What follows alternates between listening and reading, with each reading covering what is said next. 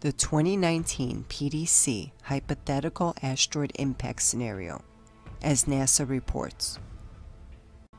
About a month ago, NASA was simulating a potentially catastrophic asteroid impact. It'll help scientists prepare for the real thing, whenever that happens. The hypothetical story starts in March, when scientists discover a near-Earth asteroid that's estimated to be between 330 and 1,000 feet wide.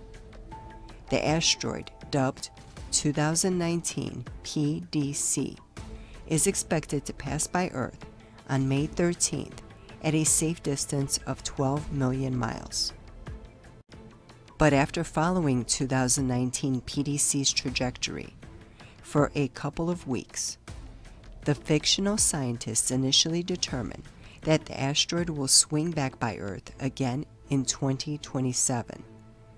And when it does, the rock has a 1% chance of slamming into the planet. 1% may not seem very high, but for the planetary science community, it's enough for experts to take notice. Typically, near-Earth asteroids of this size don't reach such a high percentage of hitting the planet. 1% is a threshold at which we're going to take it very seriously and consider what options we have. But then things get worse.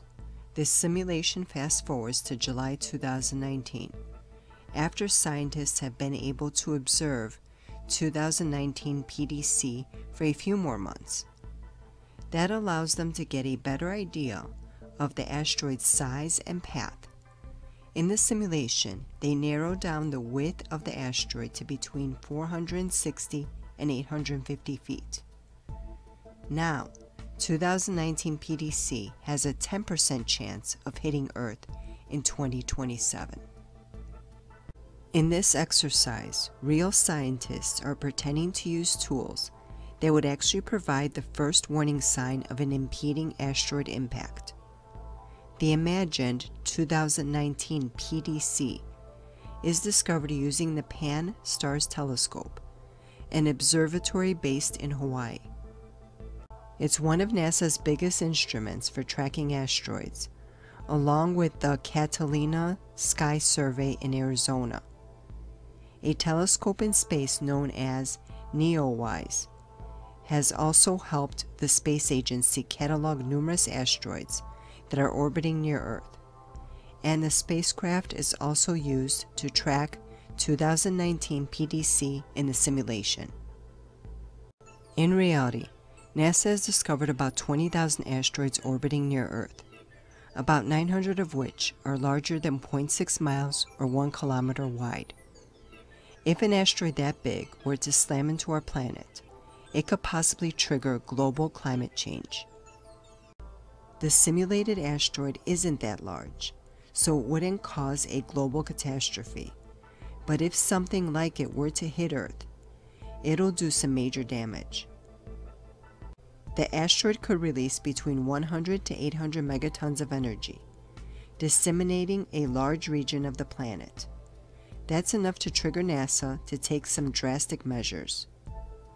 One option is to create a spacecraft that could rendezvous with the asteroid and ram into it, changing the object's speed and direction so that it will most likely miss Earth. That would be enough to make it miss the Earth if it was done years ahead. Meanwhile, members will seriously discuss how to address this fictional asteroid threat. It helps the organizations practice how they would disseminate this information to politicians and to the public in the event of a real asteroid threat, and how they would develop and assess emergency response plans. Let's venture together into the universe. Thank you so much for watching.